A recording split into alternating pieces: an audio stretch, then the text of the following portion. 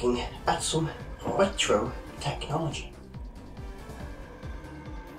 Not that that's a unusual thing on this channel, is it now?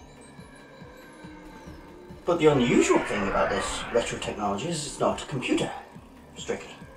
This is actually a SLR camera from 1983, the Olympus OM10, which obviously, being from 1983, is not digital. It runs on 35mm film. Now, if you're 12 or less, you may want to look up what a 35mm film is, but there's a picture, just to assist you. Now, as an aside note, I was doing some research on this camera and thought I'd look up some pictures from 1983 to show what the world was like in 1983, and I came across this picture of this geek doing what I suppose they thought was a sexy pose for him, and yes, trying to seduce the camera, and I'm sure it's a picture that he no longer wants to have around. Now, as a quick comparison for this camera, this is a picture of what Atari's technology was looking like at the time. So, that's the age we're looking at. So, let's have a look at this bloody camera then, shall we?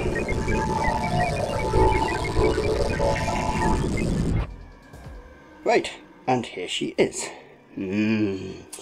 Retro quality built geekiness. Now, she came with this camera bag, which is a yeah, one of them. Anyway, obviously not the original to the camera, and I'd say much later, so we'll just discount that straight away, leaving us with the camera, a lens, and a manual. The other thing to note is that the manual is to an OM20, although this is an OM10. Interesting. Obviously something's happened in the past. Well, we can have a quick look at the manual. Now, this was produced as camera from 1983 to 1987, and it seemed to have a different way of doing things back then, because there is very little written down. It's all pictures, which try to describe how to do things, obviously using pictures, and sometimes I think words are better, because this can lead to confusion at times, especially to people like me who are not terribly au fait with these machines, would like more detail. But I think it's a bit late to criticise that now, especially as manuals have changed beyond all recognition, and are often not even printed on paper these days. So that's that. Let's have a look at the camera herself. Here we are. Look at that. Retro geeky goodiness. Obviously, lens cover. Take that off, and there's a lens. It's nice. Look at that. Come here, I'm going to kiss you. Oh, look, you can see the circle in the viewfinder there. Cool. Excellent. Right. Anyway, here she is. Lens. Obviously, if you didn't work that out, how the hell did you manage to watch this video? Anyway, body, main body. I'll take the lens off in a moment, but I don't want to expose the interior too much to the dust.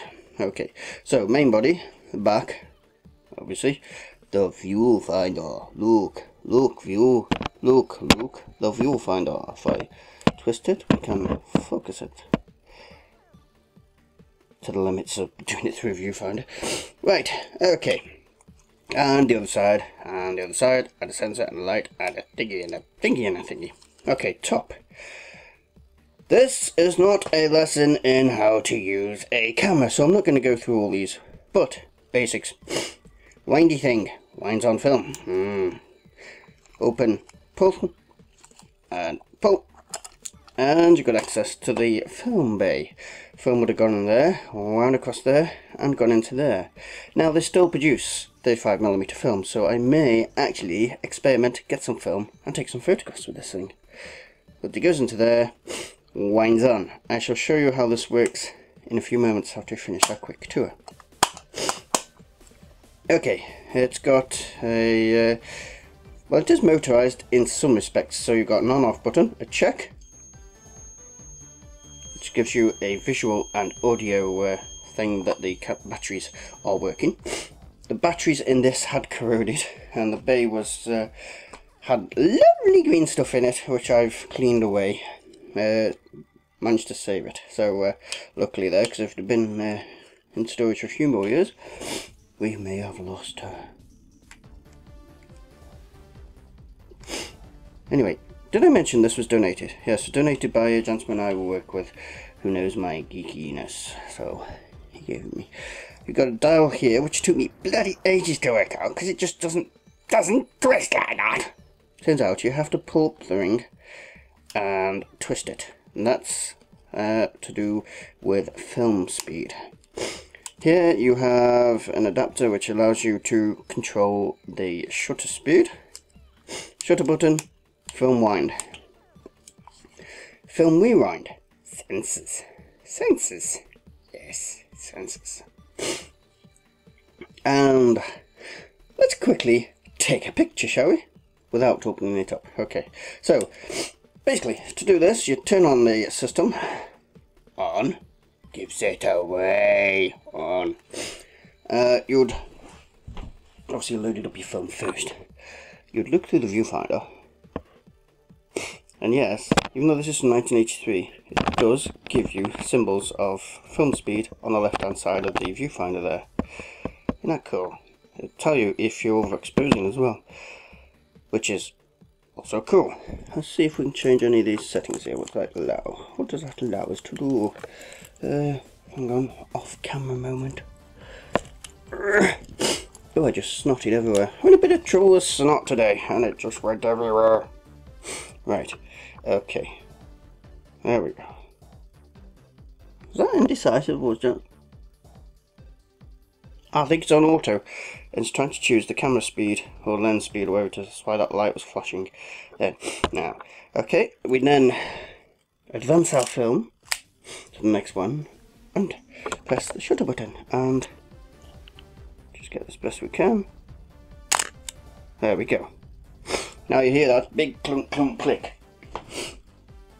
That's the next fun bit of this camera. What I'll do, take this lens off the front. Inside, you'll see a mirror. Now this mirror, what it's doing is it's taking the image coming out lens, sending it up to coming out lens, sending it up to the viewfinder. And the film is right behind that mirror. So, for the film to get exposed, that mirror's got to move out the way, which is what happens. Just do a bit of... There we go. That film moves out the way. So, if I press... You see how quickly it moved out the way. Now if I find another setting, we can get this to move out the way a bit longer. I'll be back. Right, I'm back, obviously. I've now found a setting that allows me to keep the mirror out of the way for longer exposures. So if I press this, you'll see the mirror flips up. Normally, back there, would be sitting the film. So right now, the light will be falling straight on the film, exposing itself. Doesn't that sound rude? Oh dear, what's going to form the queen as somebody is exposing themselves? Anyway, yeah, so films on... Aliens are overtaking. Anyway, the light falls onto the film back there, and yes, it's currently being exposed. And then when you release the button, the mirror falls back down into place. Isn't that cool? So there we are. Now, another cool thing about these cameras, probably occurs on modern cameras as well, but let's have a look at this. It can be a bit of a pain to get on that, so that we're lucky. Now, we just got to do a bit of the old...